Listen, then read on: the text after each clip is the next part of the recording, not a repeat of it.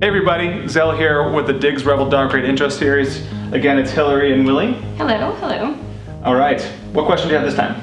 Well, if I want to take the crate with me somewhere, is it fairly easy to transport? Can we talk about how to carry it? Yeah, well, it's got a dedicated carrying handle. When the crate's already collapsed, I think is the best way to do it. You put it on its side. There's a little handle, little spot here to pop out the handle. Okay. Off you go. Oh, and that's it. You want to try? Let's give it a go. Nice. Easy enough. See you later.